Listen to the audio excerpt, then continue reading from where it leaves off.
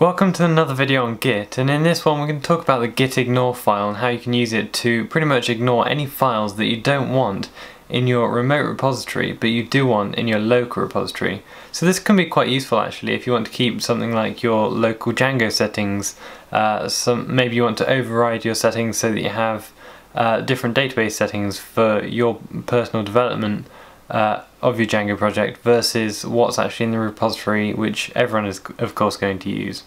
So maybe you want to just ignore the .pyc files, which of course you just don't want in your repository because they're going to be recreated every time you run that Django server and change change the pages, flick through your Django project and just sort of use the code base, so it'll just create them as it needs to.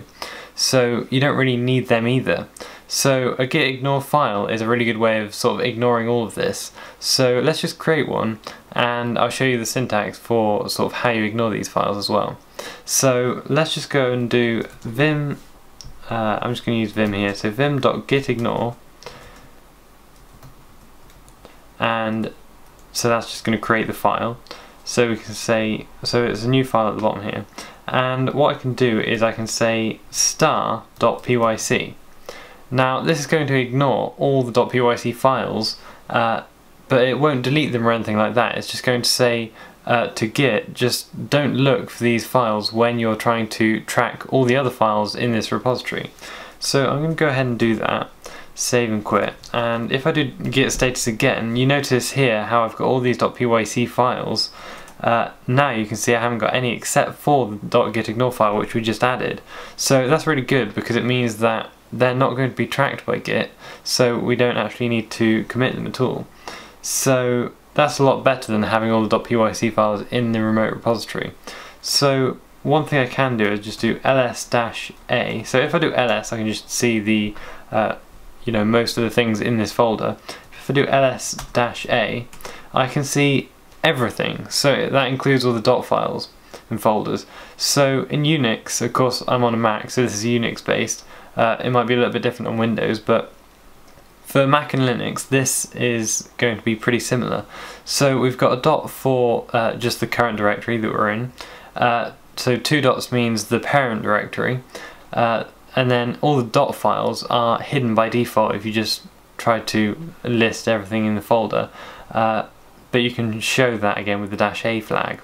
Now the .git folder is, of course, it has a dot at the start, so it's hidden by default, and the .git file is what we just created. If you want to know what the Git folder is, it's just where Git stores everything to do with how it monitors your repository essentially. So if we go cd.git, a little bit off topic here, but I think it's interesting. So this is everything in the .git folder, and you don't really need to know necessarily what most of this means, but something we might get to eventually is config and maybe git hooks as well at some point.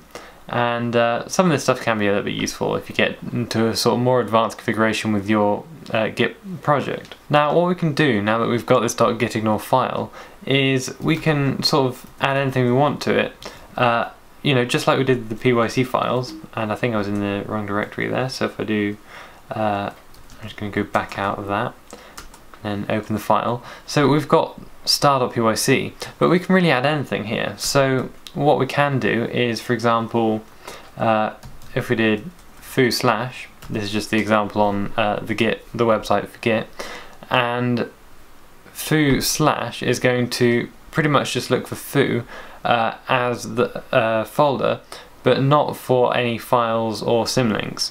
So this is going to ignore any folder called foo essentially. So I think if we have a folder called accounts, we could do like accounts/ and then that would ignore the accounts folder. Now of course that's a useful Django app in our project, so we don't want to do that. The git.ignore file is something you tend to add to over time, so I think for now in our project the star.pyc is pretty much all we need. I might sort of notice things as time goes on, sort of things we would want to add to the .gitignore, like something for example that we might want to add later on is maybe a local Django settings file, so that we can override some settings, have Git ignore that, so that our local settings, maybe our local database settings or something that's unique to our development machine, are not sent to the remote repository or tracked by Git in any way, so that other people don't have to share those same settings. That's quite a common use case with respect to working on a Django project with Git. But what I'm going to do is I'm also going to ignore the database file. So at some point I might use MySQL, but at the moment I'm just using the standard Django backend, which is SQLite 3, which just creates a file on the disk and then it stores the database in that. So I want to ignore that as well, so I'm going to do db.sqlite3, and this is a little bit more tricky than .pyc, because if we quit that, then we do git status. You can see this has been modified since we last changed it, and not only that, it's also in our remote repository. So I think in the first video I actually committed it as part of the commit. I just added everything and committed it, and really that's something that you shouldn't necessarily do. And what I want to do now is remove it, but I can't remove it in the normal sense that I just do git rm for remove and then db.sqlite3. The reason for that is because that'll also remove it locally, which I don't want to do. So what I can do instead is I can do remove the cached reference to this file, so that Git won't track it anymore. It will remove it from the remote repository, but it should not remove it locally. So let's go and do that. It says remove that file, and then I can do git status, and now it says deleted that.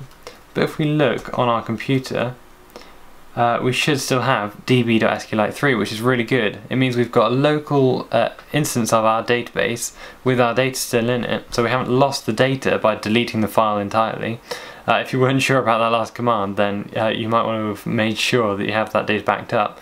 But I was pretty confident that it wasn't going anywhere. Now that we've done that, we can actually just make that commit. So commit that .gitignore file to the remote repository so that anyone else who clones the repository later on can have that .gitignore file automatically, and it'll automatically ignore all of those files.